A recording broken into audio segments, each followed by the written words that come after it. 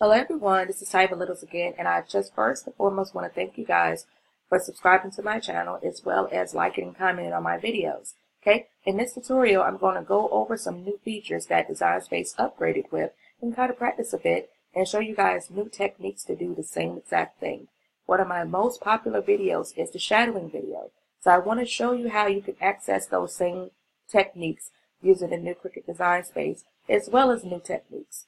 So here we go. Okay, I'm going to go ahead, select text. Text is still in the first column, A column. This font that I'm using is called the Advocate. It's one of my favorite fonts now. It's very thick and bold. You see where the letter spacing is. The letter spacing is still in the top bar on the second row, so that hasn't changed much. I'm decreasing my spacing so that my curlies can touch. And once you do that, you want to make sure that you weld it. Okay, so now we have that. I'm going to duplicate it. And remember, we used to change our colors from over here. Our colors are over here now. So I'm going to change this color, and it's saved as a cut image.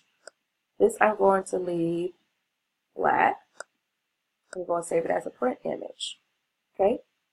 So save it as a print image. This is going to be the first one we're going to work with. Let me duplicate this and hide it. Okay. That's the first one we're going to be working with. And I'm going to hide this. Okay. So now I have my print image. Okay. We're going to go to make it. We're going to focus on this mat. Continue. Send to printer. Make sure your bleed option is on. I'm going to hold down my control and the right mouse key. I'm working for my MacBook.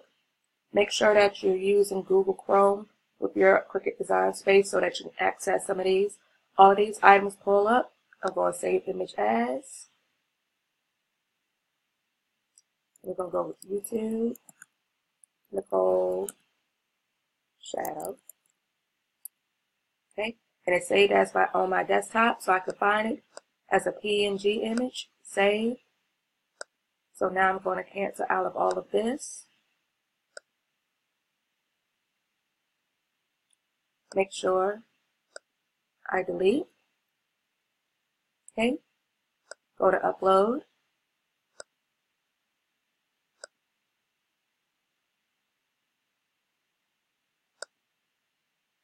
Find my file. Okay. Go to simple. You can make it bigger. Select your wand, your select erase wand. Click on it. Save it as, we're going to save it as your save and cut image. It's right here. We can always change it to a print if we need it, but we need to save it as a cut image. Go here. Okay. Upload. There's our shadow. So this is how we did our original video. You click here and then you go to arrange, send to the front. So that's how you arrange that to the front. So for my first video, this is how we did our shadow.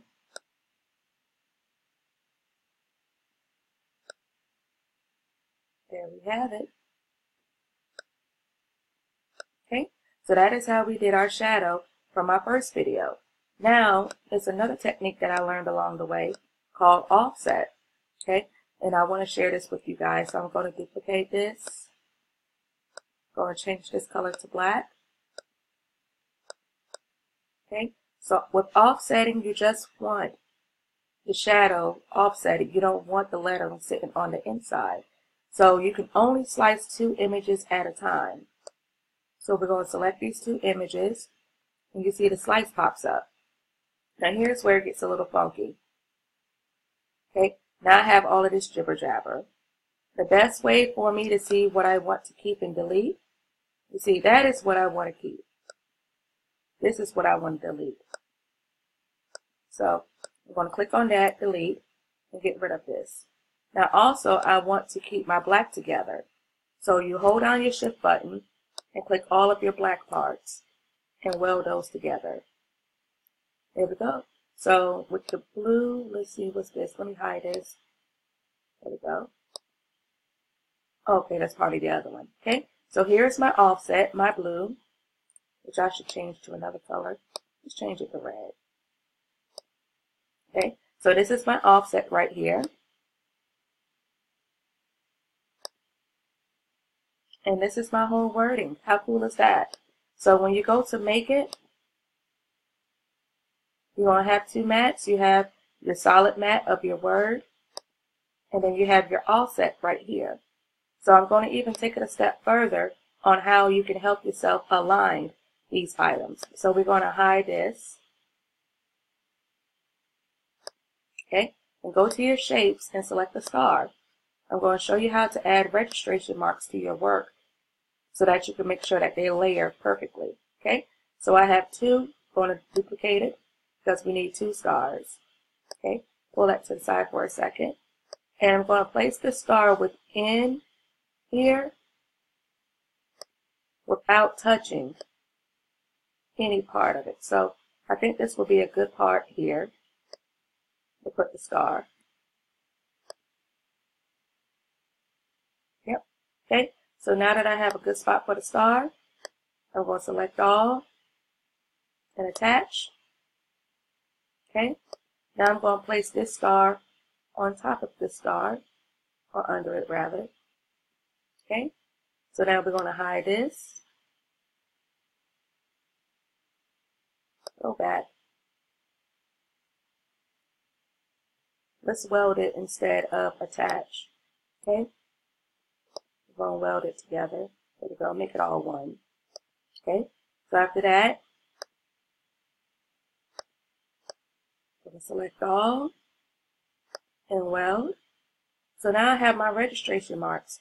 And what a registration mark is as you lay your project down, you're going to lay those two vinyl stars on top of each other so you can make sure that this is aligned just like it is on the screen. So let's go back to make it. Okay, you have your registration mark here, and you have your registration mark here. Now, if you're aligning vinyl projects, you can use the registration mark, but you do not want to press that registration mark onto your project because you won't be able to get it off.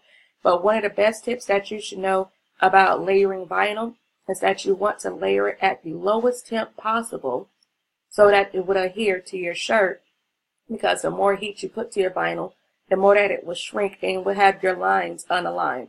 And the more that you do it and practice with it, the more that you will understand that concept. So as I practice with it, actually aligning my HDV around about 270-ish, 275 was a great temperature for me to use in order to make sure my HDV did not shrink.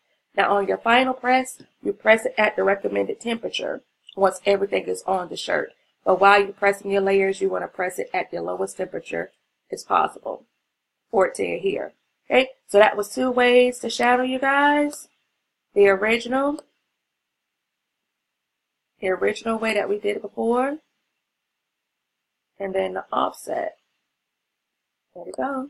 Okay, so I hope that this video tutorial was a little bit more informative. I actually want to show you one more way before we actually move forward, but this is how you do it in Cricut Design Space. Okay, over the last year, I've been experimenting with different ways to make my work easier. So I came across this new software called Scal, and it's Scal 5, and it's short for Shortcuts a Lot 5. And I've learned that when I put in this, all I have to do is just select Control and the right-click mouse button and go to Appearance and add Shadow Layer. And I want to do maybe a blue or mintish. Okay, we're going to do that. I just select my color. And my standard size for a shadow is 0.167. That thickness. Select OK. And boom, it's shadowed in one click of a button per se. Okay, and also I can actually do multiple shadows. So I'm going to hold down Control, right click, Appearance, Add Shadow. And I want to add a layer count of 2. Variance, I usually do about 1.7. And go ahead and change this to 0.167. And I'm going to do the blue again. my regular shadow. And then for my outside shadow, I want to do maybe a darker blue.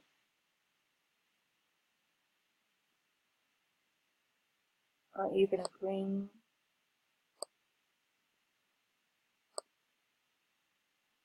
Okay.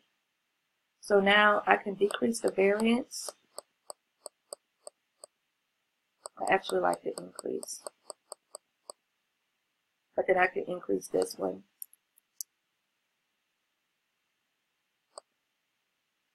Can I see it? Let's try a different color. There we go. Okay, it was kind of hard to see because the colors were so close together. Okay, let's do this.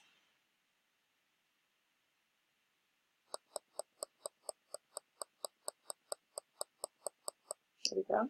Oh yeah, that looks good. Oh, that's how it looks. Okay, we're going to undo it and try it again. Appearance, add shadow, 0.167.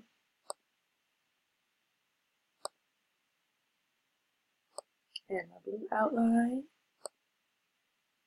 Okay, layer count, 1.7. Black. There we have it. Okay, so that is how you do the multi-layer, and this is how you do the single layer shadowing. And you see, all it takes is just a click of a button. And what's even more awesome about this is that I could actually save it as an SVG.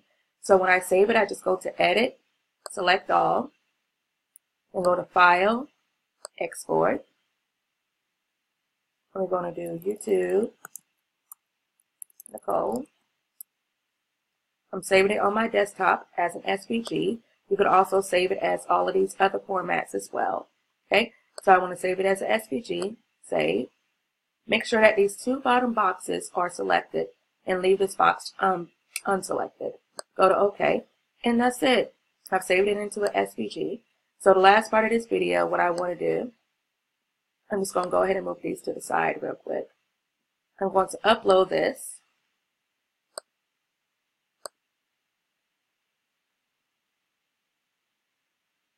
Okay, there we go.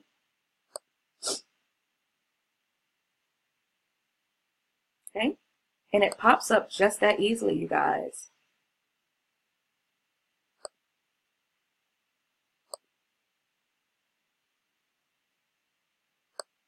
So as you can see with this method, it's much cleaner and crisper.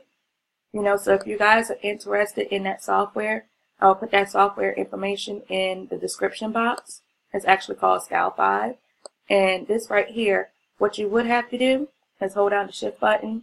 Make sure that all of this is selected because you want to weld that. So that is all one word. And then you do the same with this one. Make sure that all of these words, these letters are selected. And select weld so that it's all one word. So as you pull it together, pull it apart, you have your shadow and your wording.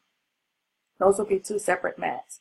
As you pull this apart, you will have this, and then you have that, which you can also ungroup so that it's in 3 parts. Okay? So in the event that you want to slice it to make it so it's not so bulky, some people have a different preference. I'm going to delete these items here so that we can have a full mat. Just to show you quick. Okay, so we have this like so. You can only slice 2 images at a time. So we're going to select slice. Okay, take this out, delete that.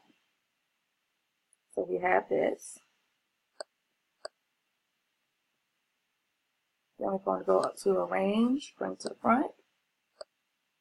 There. So you can do it like that as well if you like, but I just want to show you guys the different ways that you can use the shadow. So I hope this video gave you guys some insight and some options to play with, and I look forward to teaching you guys new things. Happy creating, and see you soon.